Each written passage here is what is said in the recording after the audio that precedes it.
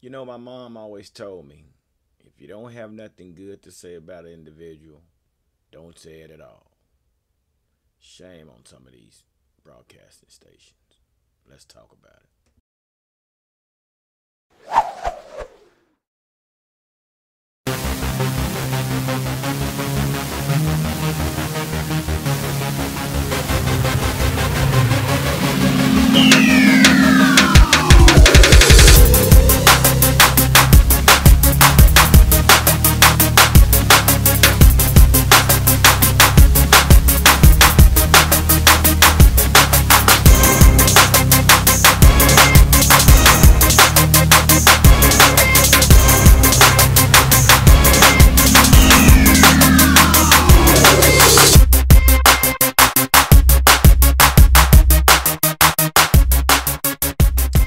What's up, Cowboy Nation, Cowboy Headquarters, and America's team? And here we are on a Sunday afternoon.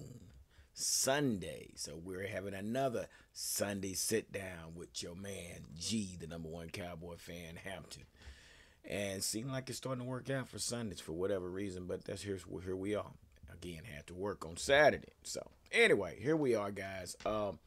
Glad to see everybody. Hope everybody's having a great weekend, and I'm hoping you're enjoying your Sunday as well. And here we are today in the Cowboy Huddle, where we come together and talk Cowboy talk. And I just want to say thank you to all the new subscribers. We are continually growing.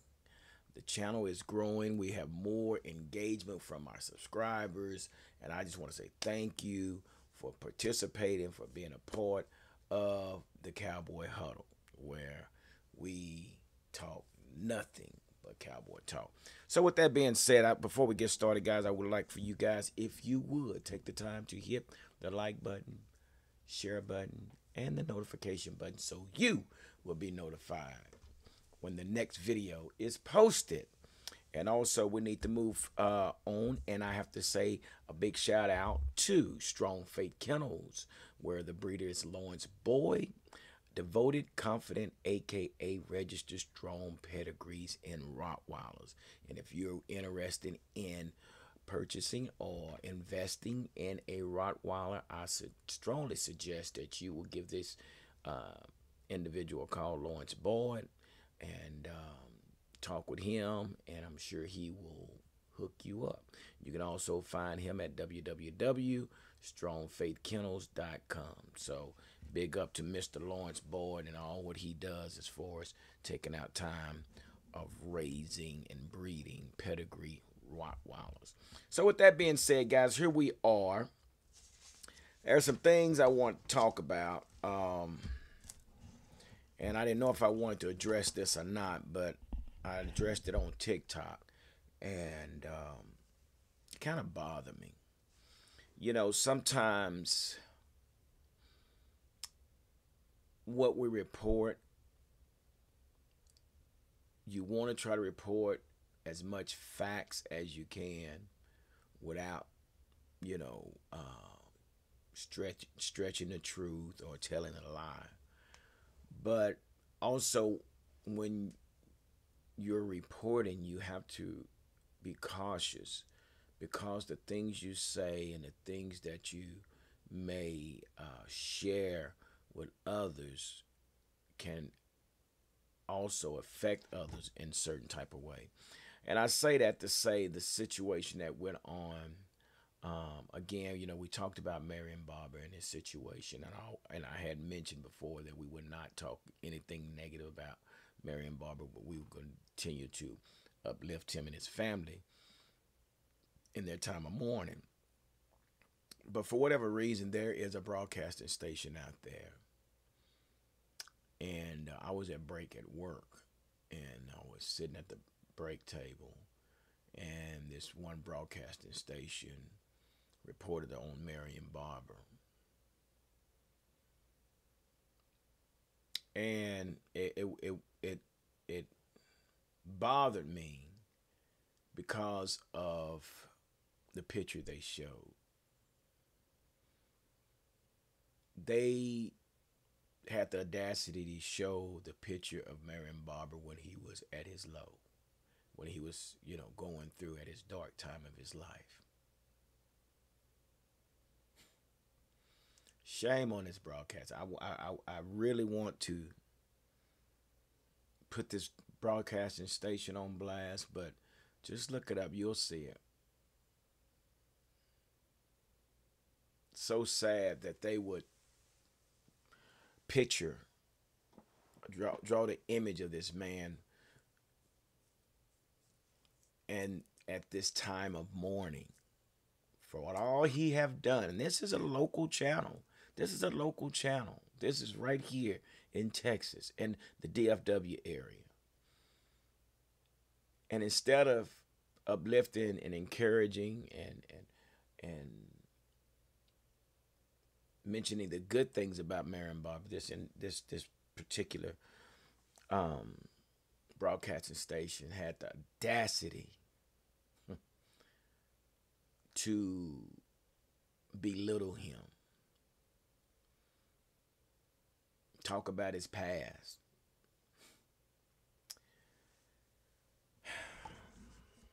But that's what some people do. But that's not what we do here. We don't do that in the Cowboy Hut. We lift each and every one of our players, our subscribers, those that participate. We lift each other up. We spread love because we are a family. We are the Dallas Cowboy family, DC4L, and that's who we are, and that's what we do. We lift each other up. So with that being said, I just had to share that because that was really on my mind, and I had to share that because it bothered me that somebody would do that. This particular broadcasting station would do that to Marion Barber.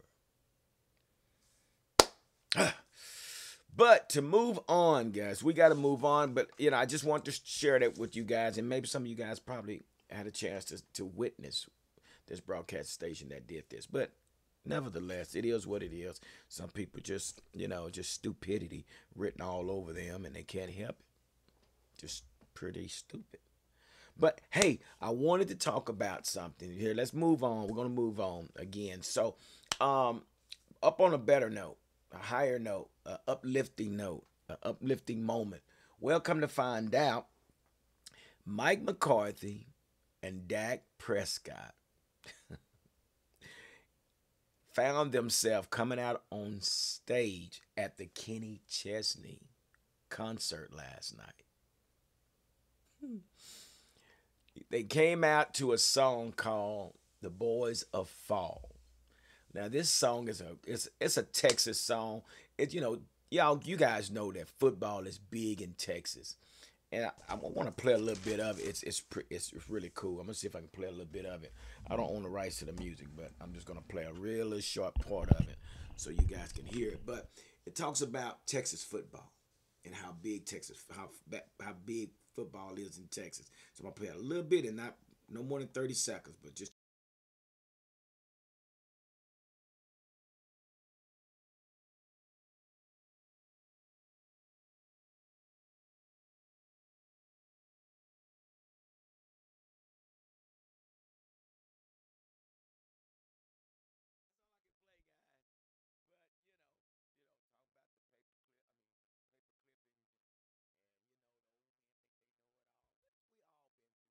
Yeah, I don't know why, your coach is this and your coach need to do that. But it's a great song. But anyway, so he played that song, and Mike McCarthy and Dak Prescott came out on stage.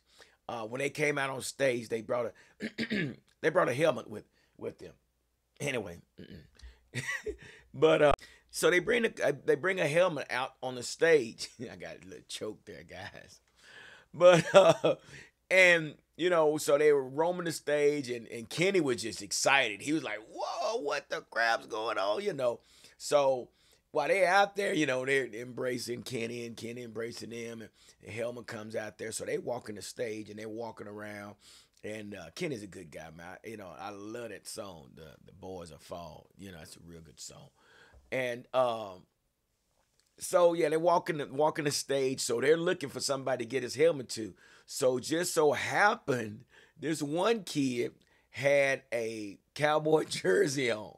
Okay, and sure enough, Dak saw him with the Cowboy jersey on. He pointed at him and said, "Yeah, bring that kid up." You can find it on Twitter. And so they picked the kid up out of the audience, brought him onto the stage. And they were all excited, high fiving and everything. And Dak, he signed the helmet. And while the kid was there with this number 82 jersey on, which we know who that is, Jason Witten. All of a sudden, here comes Jason Witten coming out the back. So this kid is super excited, and these guys really made this kid day. And Jason Witten, he took at the time to sign his jersey. So it was really, really cool to see that take place. And old Kenny, he just jumping up and down. He's excited. He was excited. But Kenny's a good guy. But man, there was a lot of people at that concert last night. And oh my gosh, it was great. But yeah, they made a kid dream come true, and got the autograph helmet and got his jersey signed. So big up to Mike McCarthy, Dak Prescott, and Jason Witten for making this kid's day, because they didn't have to, but they did. So, big ups to the kid. I'm sure he's going to cherish that jersey and that helmet. I can see it happening now, so he's probably got it framed and put up and whatever else.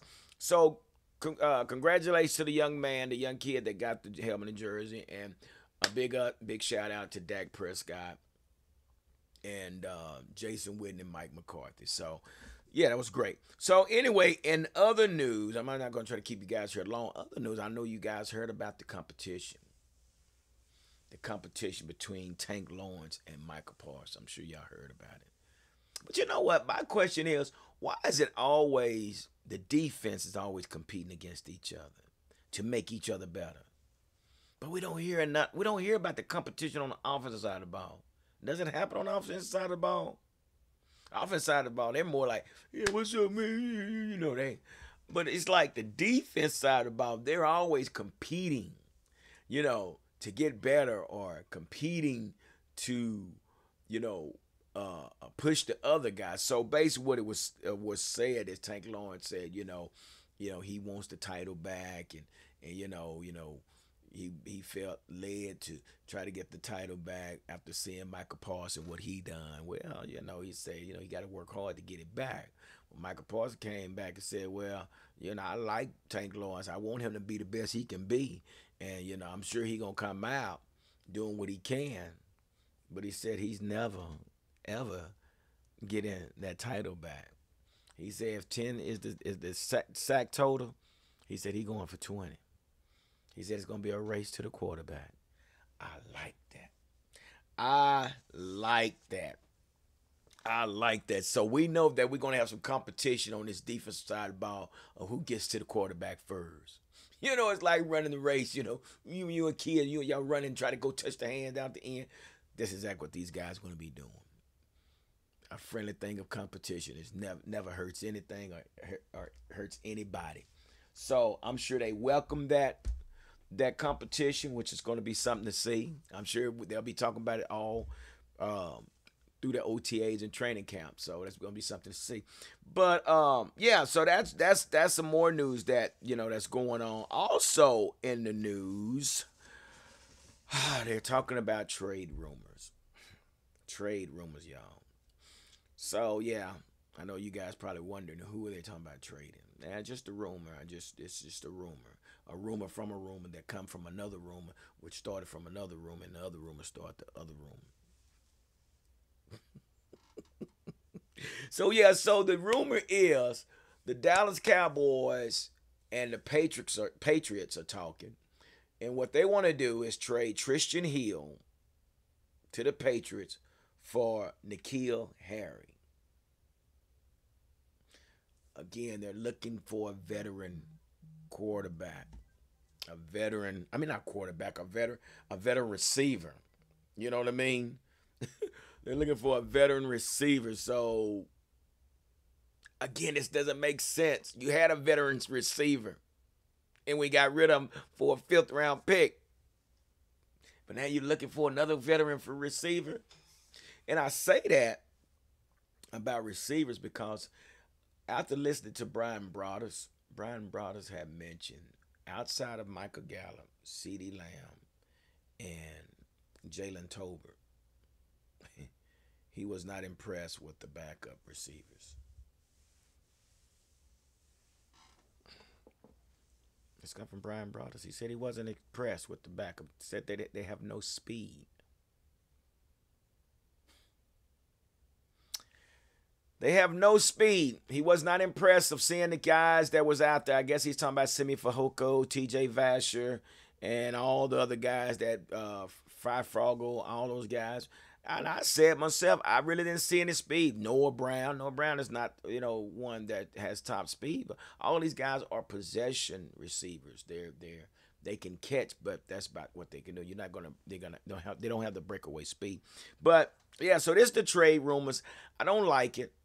I mean, N'Keal Harry. I had to look at his contract and what that means. I mean, but and then again, we had 3 receivers. Are we still going to be able to distribute the ball to all 3 receivers like we wasn't able to last year? With Dak being better, I'm hoping and I'm praying that things will be better. So that's one of the rumors out there, guys. Just want to share that with you. But anyway, so we'll see what happens with that. So there was an interview with, Michael Parson as well. They was asking him questions and doing his, after the OTA practice. And, they had mentioned something about Diggs, Trayvon Diggs and Michael Parson, doing a lot of trash talking. But iron sharpens iron. This is what defense, they're pushing each other. You get on your coverage, man. Well, if you get to the quarterback fast, it makes my job easy. So what's going on? Do your job, I can do my job. So we don't know what the trash talk. But, he just said it brings out the dog. Michael Parson said it brings out the dog in you when, he talking trash. But he was also asked about, his working out with DeMarcus Ware. Now, what he said about that, he said, they both have different styles of playing. But he said the thing about what he can take from DeMarcus Ware is the comparing of the reads of the defense. So that's what he said he can definitely take from DeMarcus Ware because, he played like Michael Parsons. I play my own way. That's what I do. I play my own way. So, but I can, what he was saying, but I can take, the comparison of how DeMarcus Ware reads his defense compared to how I read my defense. So he said when they get to town time, he'll be getting back with DeMarcus Ware and they'll start working out again, and he'll start picking his brain again, which is great to hear. So let's talk about this, guys. So real quick, I guess we mentioned we kind of touched base on one when we talk about the needs of the Cowboys. Personally, what I think, one need is we do need a veteran receiver, and I threw Dez out there and people kind of looked at me funny, but then a lot of people kind of, hey, like the idea. You're going to bring some veteran back, bring Dez back. That's what I look at. But N'Keal Harry and, some of these guys we don't know, I don't know.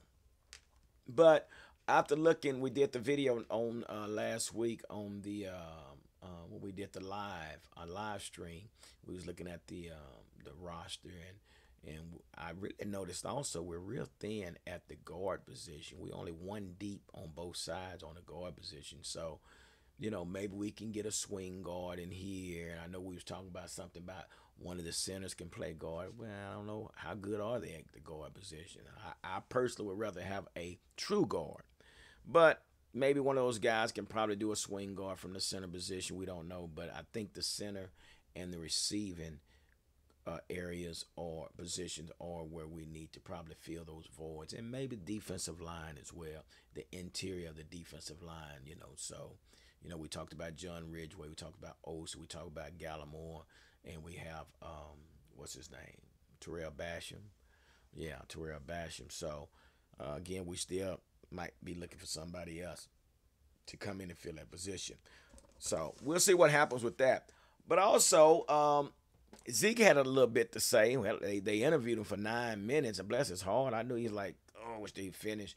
But, yeah, they grilled him for 9 minutes. But Zeke did his little interview after the OTA practice, and they asked him how did he feel. He said he feel 100%. He feel 100%, a lot better than he did last year. And so the question was asked, now that you older, how is your workout? And Zeke pretty much said, I work on those things that may cause deficiency in me, those things that I need to work on now that I'm older. It's not about the speed, it's not about learning how to cut or learning how to carry a ball. He's past that. Now it's about tweaking those things that kind of causes a deficiency with him. But, and that's something to think about. I'm sure he's older now. He's past the running through the cones and cutting left and right and learning how to spin moves. He's past that, but it's more detail at the age that he's at now. But he also mentioned he talks real well about the rookie class. He said, he thinks that they have a great rookie class. He's looking forward to see what they bring to the table. Yeah, he talks real highly of all the rookies, which is a good thing. But he also mentioned that he wanted to play at a high level this year. He wants to play at a real high level this year to prove a point. But also, he said it was frustrating having a season the way they had and not being able to finish like they should. So so I'm sure he's taking that into the consideration this season as well, and I'm sure he's going to be working towards doing better as a whole team, not just him as an individual, but as a whole team. So these are some of the things that was going on, during the OTAs. So I think they are coming back on the 14th and start up again. But I just wanted to get on here, guys, and share some news with you about what's going on with our Cowboys. And right now, again, things are getting closer and closer as we get ready for the training camp. We've got a few more sessions of OTAs, and then we'll go from there, and then we'll move right into the training camp. So Oxnard, get ready. But anyway, guys, I just want to take our time and kind of update you to what was going on and keep you updated, with our Cowboys. So I'm not going to hold you any longer. So like I always say, don't nothing come to us slip but a dream. So let's make it happen.